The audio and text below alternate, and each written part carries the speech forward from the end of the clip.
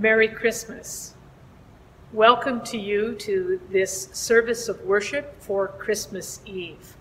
I'm here in St. John's Church in Ottawa, and I welcome both members of the parish and any visitors who might be joining us this night.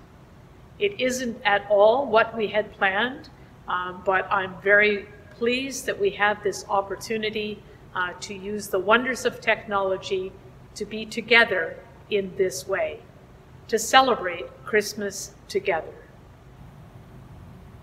We acknowledge that our parish encompasses the traditional territory of the Algonquin Nation, and we recognize the continuing presence of First Nations, Métis, and Inuit in this region.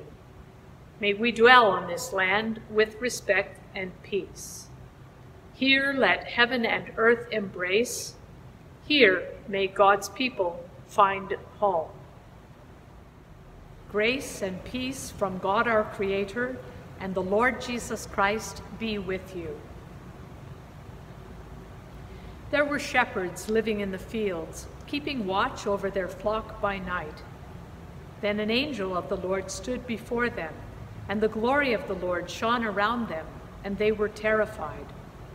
But the angel said to them, "Do not be afraid, for see, I am bringing you good news of great joy for all the people. To you is born a Savior, who is the Messiah, the Lord."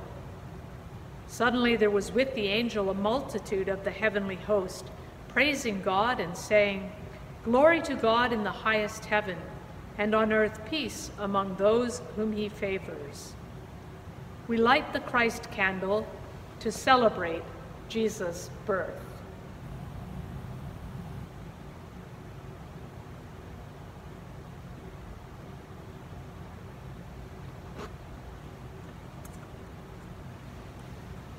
Let us pray. Eternal God, this holy night is radiant with the brilliance of your one true light. As we have known the revelation of that light on earth, bring us to see the splendor of your heavenly glory through Jesus Christ our Lord, who is alive and reigns with you and the Holy Spirit, one God, now and forever. Amen. A reading from the prophet Isaiah. The people who walked in darkness have seen a great light. Those who lived in a land of great darkness, on them light has shined. You have multiplied the nation. You have increased its joy. They rejoice before you as with joy at the harvest, as people exult when dividing plunder. For the yoke of their burden and the bar across their shoulders, the rod of the oppressor, you have broken as on the day of Midian. For the boots of the tramping warriors and all the garments rolled in blood shall be burned as fuel for the fire. For a child has been born for us, a son given to us. Authority rests upon his shoulders, and his name, Wonderful Counselor, Mighty God, Everlasting Father, Prince of Peace. His authority shall grow continually, and there shall be endless peace for the throne of David and his kingdom. He will establish and uphold it with justice and with righteousness from the time onward and forevermore. The zeal of the Lord of hosts will do this. Hear what the Spirit is saying to the church. Thanks be to God. The Lord be with you. The Holy Gospel of our Lord Jesus Christ according to John. Glory to you, Lord Jesus Christ.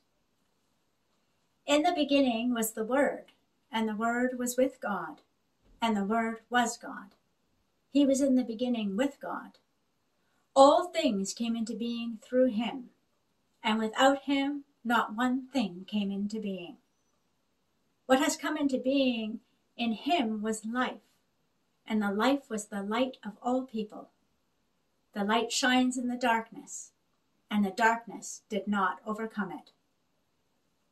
There was a man sent from God whose name was John. He came as a witness to testify to the light, so that all might believe through him. He himself was not the light, but he came to testify to the light. The true light, which enlightens everyone, was coming into the world. He was in the world, and the world came into being through him, yet the world did not know him. He came to what was his own, and his own people did not accept him. But to all who received him, who believed in his name, he gave power to become children of God, who were born not of blood, or of the will of the flesh, or of the will of man, but of God. And the Word became flesh and lived among us. And we have seen his glory, the glory as of a Father's only Son, full of grace and truth. The Gospel of Christ. Praise to you, Lord Jesus Christ. We had a bit of a discussion at coffee hour this week about the different Christmas Gospels. We compared Luke's story of shepherds and angels and weary parents with John's story, which is of course much more poetic. There are so many ways to speak of the truth of what we call the incarnation, the enfleshing of God in human form. Whether through the stories of Mary and Joseph or John's poetry, the gospel is the same. The God of all creation enters the world as a human creature, born in the same way as you and I were born, utterly dependent upon others, completely vulnerable. Whether you tell a story about that, sing a song, write poetry, create art, the mystery will never be fully explained or communicated. St. John introduces his gospel by using the same sweeping words as the opening book of the Hebrew Scriptures. In the beginning. In Genesis, it is God in the beginning who speaks the world into existence. In John, it is the Word who has been with God from the beginning, who is God from the beginning, through whom everything has been created. Without him, not one thing came into being. It is beautiful poetry, and it sets the life of Jesus in the larger context of God's life. We are gathering in this online act of worship to pray together tonight, not to escape away to some fairy tale land for a few moments of fantasy, but rather to catch a glimpse of light shining in darkness. Maybe being at home makes it even more real as we consider this truth, the truth of the incarnation for our lives, from the very places where we live and seek meaning day in and day out. After all, you don't need to shine a light if everything is already bright and cheery. We sometimes speak as though Christmas is this happy time for everyone. Maybe not so much this year, as we are, many of us, unable to be with loved ones in the ways we would wish, unable to be together in church. Christmas is a real world time, and the crises of the world long for the light which Jesus brings. The real world which Jesus entered was a harsh place.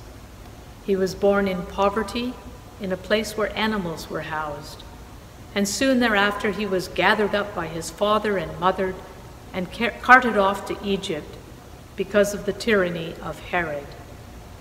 I see in my mind's eye streams of refugees in our world today, seeking nothing more than a safe place to live and raise their children. Jesus was one of them, a refugee before he was 2 years old. The global health pandemic has disrupted lives of millions of people, darkening the hopes and dreams of children and families the world over. Even with our wonderful vaccines, it will take years to recover from the hardships endured by so many. There is so much work to be done. Jesus comes into this world to be light in the midst of darkness. The God of the universe, who loves the world so much, has communicated that love in so many ways, through the creation itself, through the law, through the prophets, and now tonight we celebrate that God finds yet another way by choosing Mary to give birth to Jesus. Jesus will ultimately experience the very worst that humanity can dish out in his violent death on the cross. What a strange way God has to shine light in the midst of darkness. Jesus enters this world. He shares this life and invites us to see the world through his eyes and through his life-giving and life-saving work. He invites us to partner with him in extending the love and mercy of God to every creature under heaven. There is another line in St. John's poetry which I leave with you tonight. To all who received him, he gave power to become children of God. Jesus comes among us that we might know our real destiny as daughters and sons of the living God.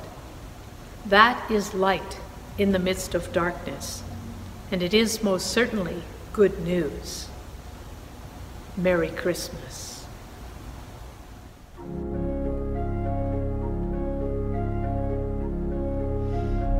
Minuit, chrétiens, c'est l'heure solennelle où l'homme Dieu descendit jusqu'à nous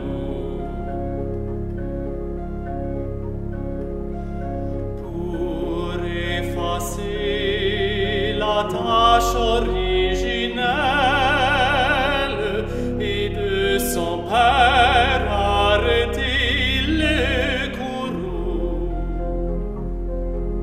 Le monde entier tressaille d'espérance à cette nuit qui lui donne un sauveur. Peuple à genoux,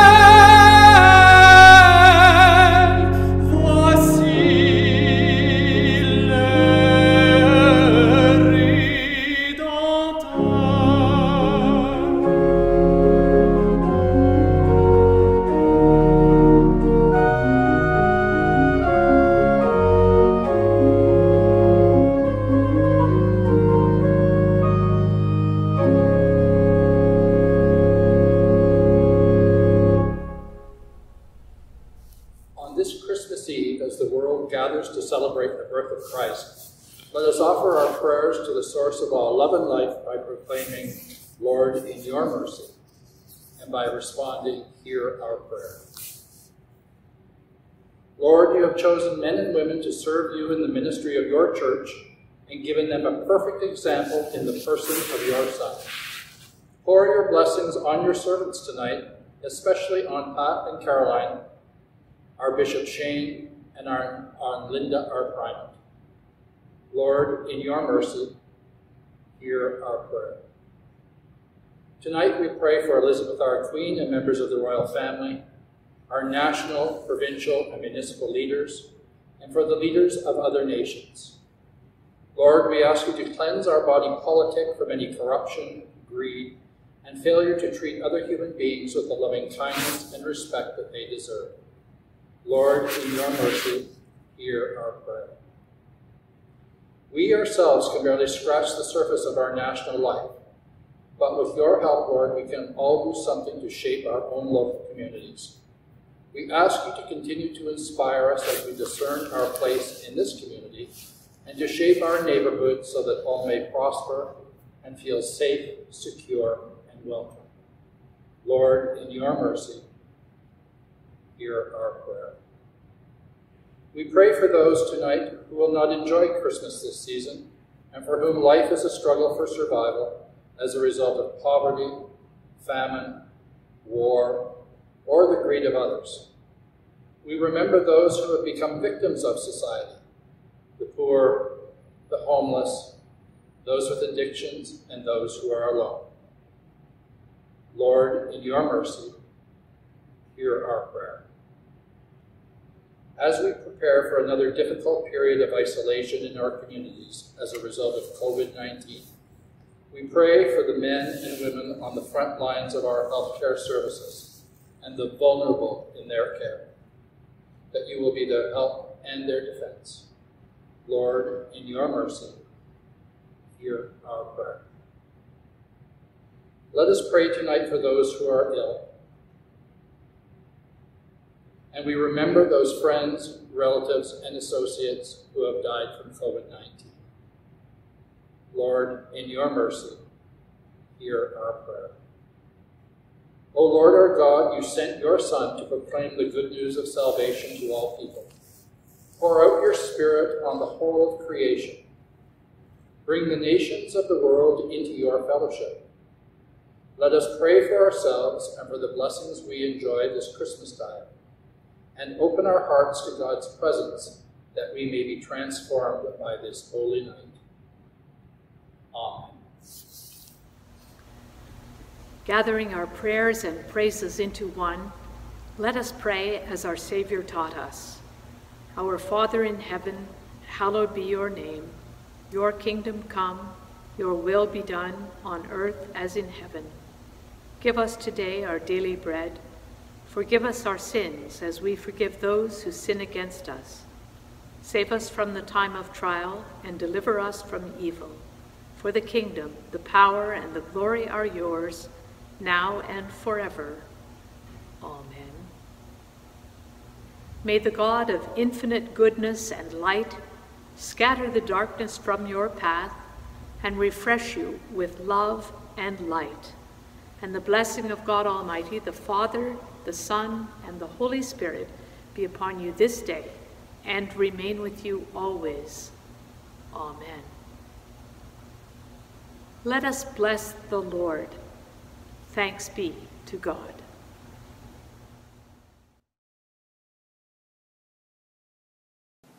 Hi everyone. Please join me in singing one of the most beloved of all Christmas carols, Silent Night, 3 verses.